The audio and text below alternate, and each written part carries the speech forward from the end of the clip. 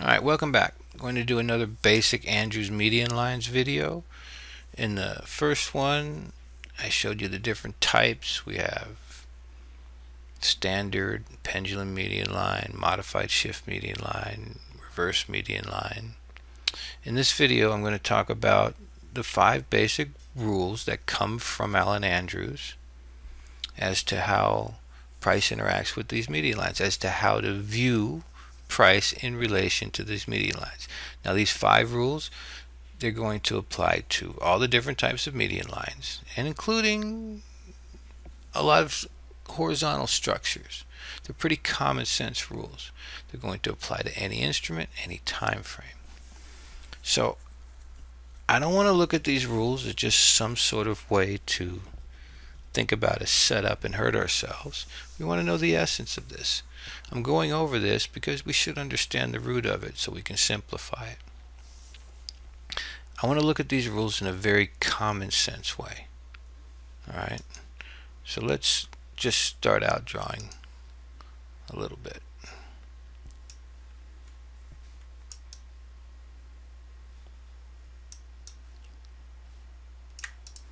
Okay, so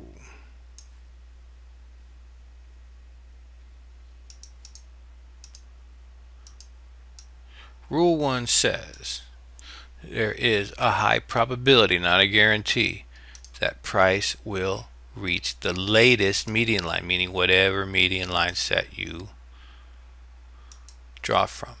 You can draw this upsloper, A, B, C, boom, and the downsloper.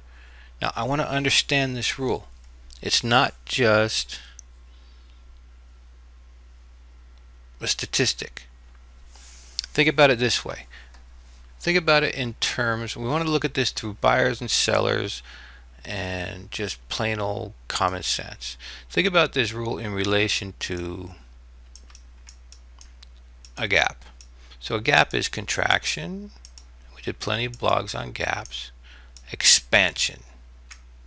Okay? That's what a gap is. So our definition of a gap is actually a wide range bar bigger than the last 3 bars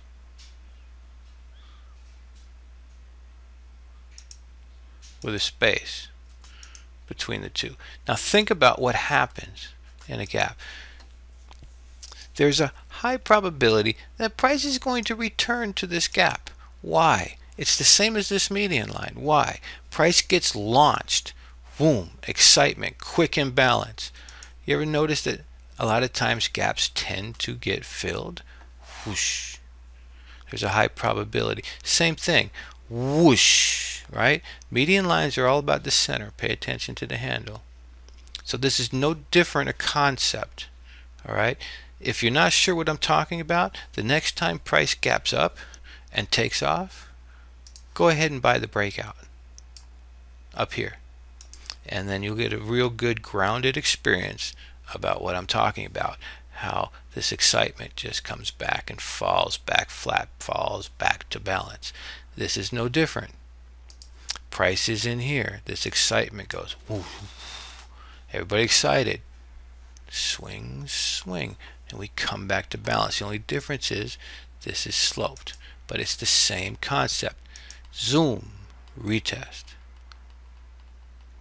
Alright, so it's the same idea. And again, you can look. When you can identify a gap, you can see there's a quick whoosh. And if you're still not sure what I'm talking about, go ahead and sell that breakout and have price come and eat your lunch up here. You'll understand that prices swing. Things go out of balance quickly. They tend to work their way back. So it's zoom, retest. That's why there's a high probability of price reaching the median line. That's rule 1. Let's look at rule 2. Price will either reverse on meeting the median line. Let's do this with gaps also. See, nobody's ever done this with gaps. They put a lot of silly rules to these things and think they've invented something.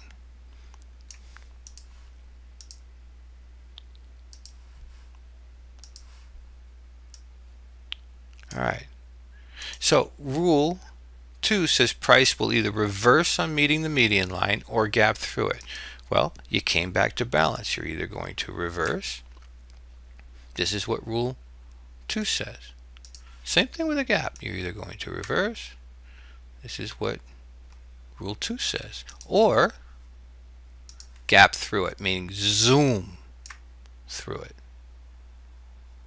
Okay? Zoom through it. All right, that's rule 2. Rule 3.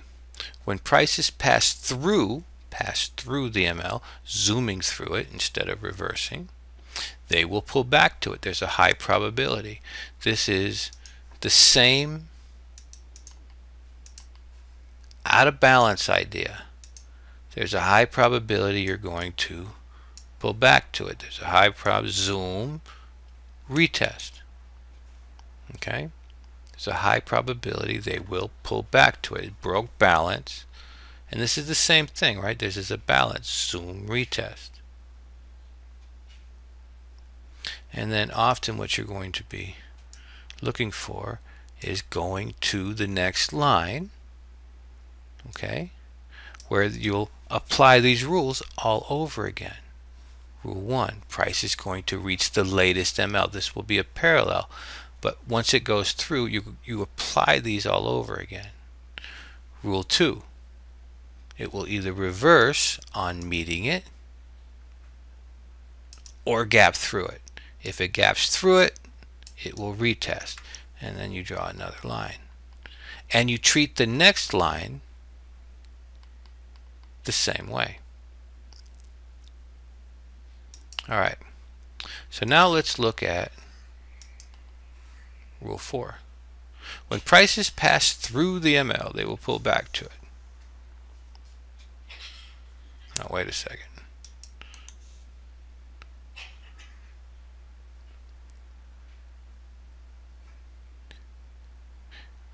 I doubled up on the rule. Hang on.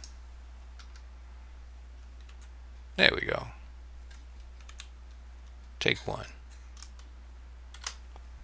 Alright, so now we're looking at 4. When prices reverse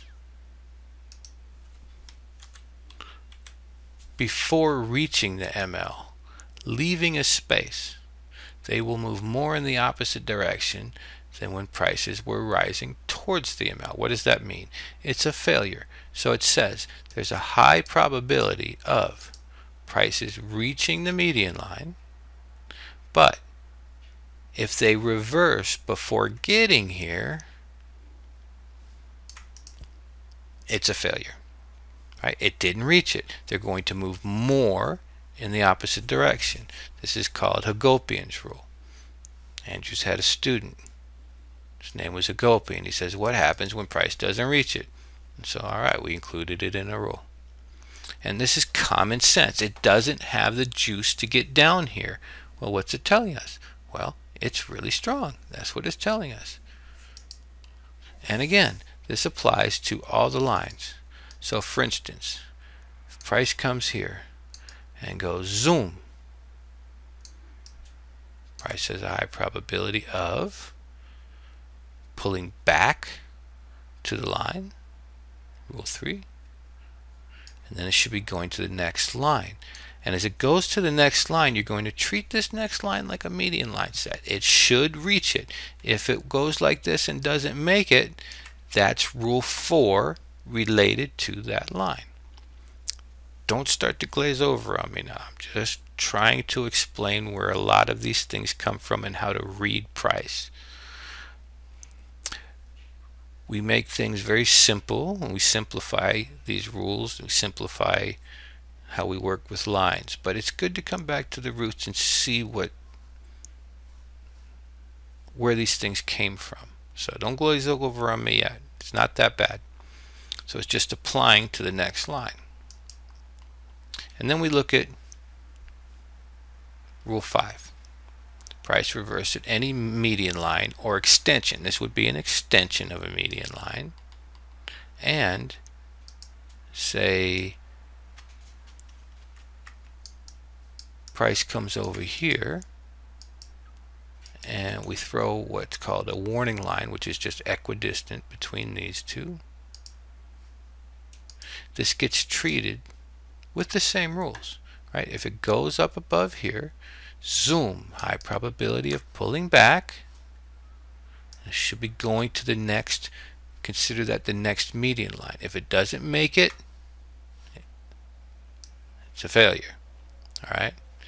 Once it makes it, price can reverse or zoom through it. So that's how to read with price. Hopefully I didn't lose everybody here. Now let's just look at some charts. So when we're drawing median lines, where do we draw them from? You can draw them from anywhere and look at price in relation to these rules. Okay? But I'll give you a few tips. I like to go swing to swing to swing, or one easy thing you can always do is find the low. Find the biggest reaction leg and draw from the low to the biggest reaction leg, like that. And observe, right? Zoom, retest, comes back to balance. This is rule 1 here. This is not about playing the channels or anything over here.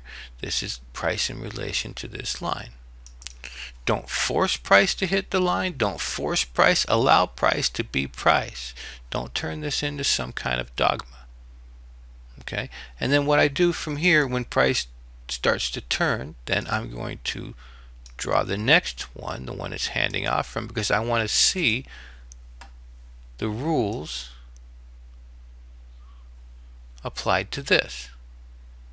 Price has a high probability of meeting the median line. I can even put a warning line on this.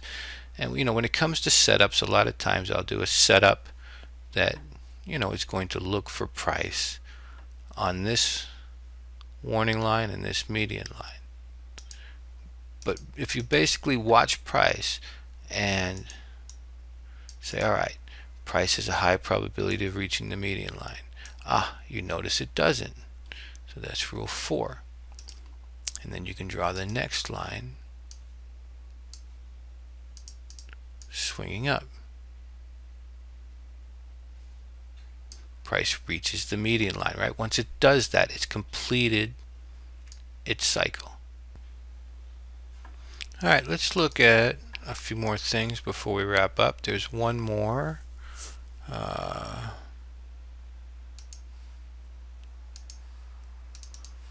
There's one more little observation that I find useful, and I'll show you a couple practical ways I use median lines, okay? So, number one, when you're drawing, you know, you want to be measuring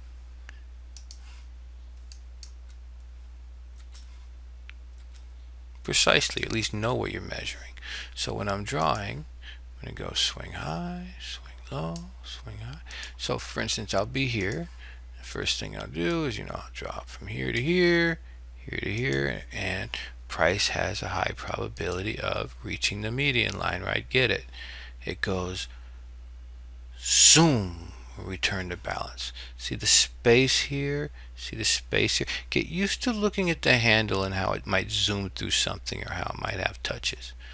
And then as it's going down, I'm going to follow it like so. And these rules apply to any line, any median line set. I'm going to use a modified shift here. So I'm going to show you where I find this rule to be quite useful. And what we're talking about is this.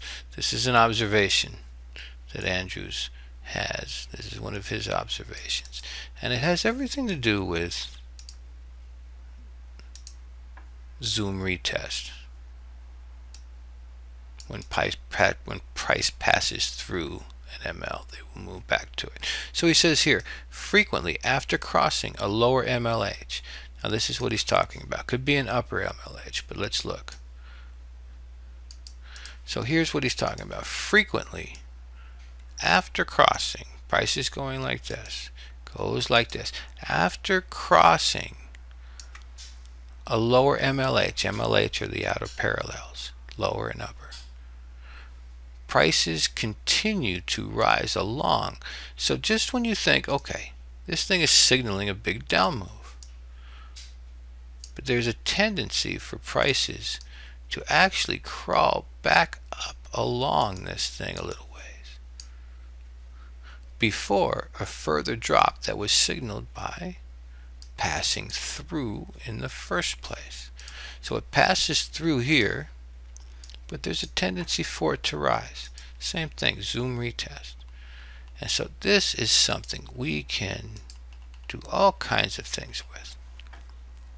Meaning, price just zoomed this. I know this isn't the median line, but think of it that way now. Out of balance. So, frequently after crossing, price will continue to fall back down that line until a further rise that was signaled by price going up in the first place. And so right here, I'll frequently use, say, a gap in conjunction with the back side of this line. See, this line isn't holding anymore. Boom. So this is one of the ways I'll use that particular observation. Let's look at a few other things. We'll look at, let's make the rounds. We'll look at futures tick chart, and we'll look at some stocks. This is actually today's Russell that I was trading. And so let's just make some observations. Okay, just see your swings. So as price opens up in the morning, I draw A, B, C. Price has a high probability of reaching the median line, and it does. Then I toss that line. I'm not making a channel. The gold in this is this zoom retest. Price has a high probability, right?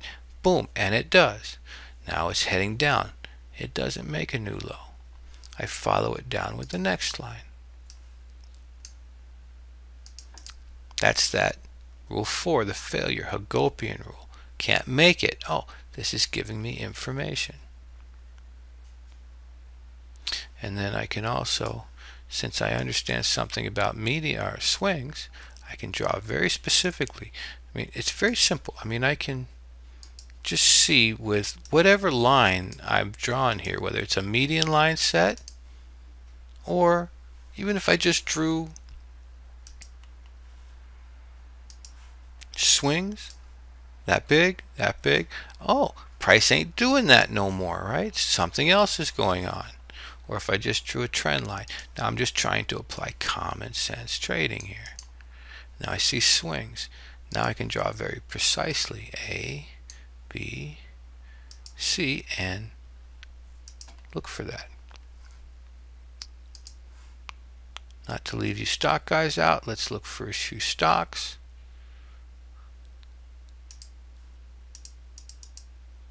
Aim at weekly. Remember, low to the biggest reaction leg. Zoom. Retest price has a high probability. And then you follow it back the other way.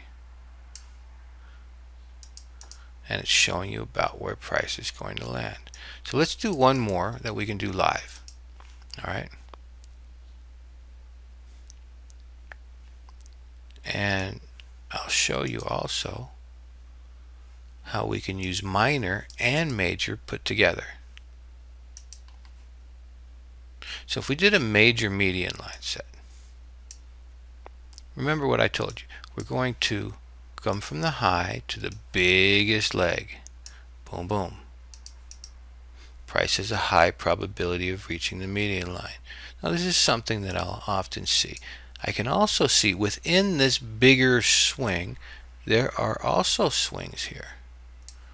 And I can use a minor median line set, a pendulum with a standard, to gauge about when I might want to sell this swing. See, watch this swing all by itself. See it stall, look at the belly in here, and go zoom, out of balance. If you're not sure what out of balance means, go ahead and sell that breakout. Whoosh, price has a high probability of coming back. And price finally does reach its median line set down here. So this will be a curious one to watch. RL Weekly, it has now reached its median line set. And we'll see if this thing begins to turn and we can maybe start to draw an upsloping. Already I can see, right? Try and see the beauty in this upsloping already. All right, forget the rules, forget the nonsense. I want you to imagine real time on the right side in process what this beauty would look like. Let's see the swing before it happens. All right, look. Boom, boom. Try and see this. Let the median line help you. See this? See, look at the white space. And what would that white space look like to balance itself out? See, it's going to be this belly here and this belly here. That's what it would look like to balance itself out. And we could begin to see this kind of thing in real time. And what gives me an idea that somewhere around here might be a turn? Well, this median line picked it out for me. This was this stretch. Okay? And so now I'll be on the lookout. I'll be on the lookout. I still have to apply money management and everything else to my trades. So we'll keep an eye on this. All right. So I'll wrap this up here. That was the basic rules along with some other median line babble.